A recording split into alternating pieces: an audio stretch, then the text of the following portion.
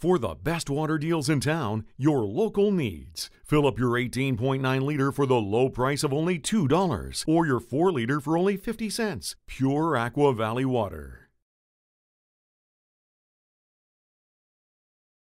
Sportsandmore.com, joined by St. John Sea Dogs head coach Josh Dixon. Congratulations, Josh. Has it been a week? Thanks, John. Not quite a week yet. It's been a little bit surreal in terms of how everything has taken place. A quick drive out from back home in Ontario, one practice under my belt, and we had a game last night, and then another opportunity here tonight. But just been surreal at the same time, and loving every minute of it. Let's begin with Joe Veleno.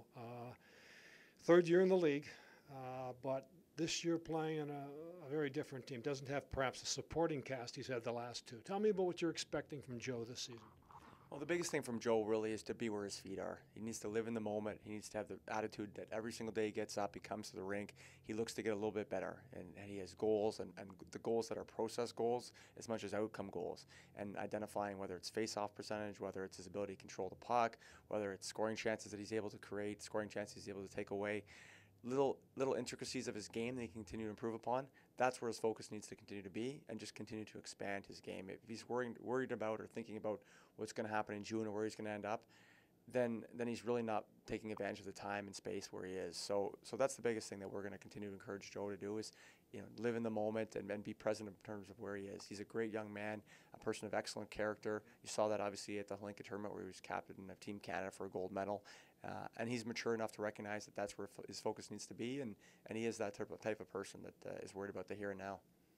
First off, congratulations on the gold medal, Ivan Holinka, captaining the Team Canada to the victory there. Tell me just about that experience.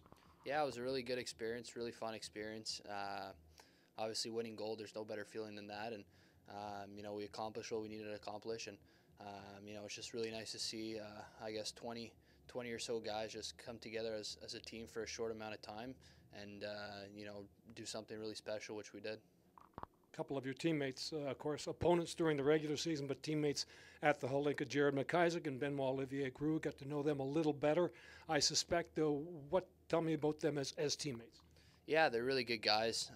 It's different when you're playing against them on the same team and against different teams. Obviously, it's different, but they're really humbled, good kids, and obviously they were really big aspects in that team, and just being with them was a real pleasure, and playing alongside Benoit Olivier and with Jared McIsaac on the back end, and obviously Alexis Gravel in nets, and they were really big parts of the team, and I wouldn't have picked any other players to do it with.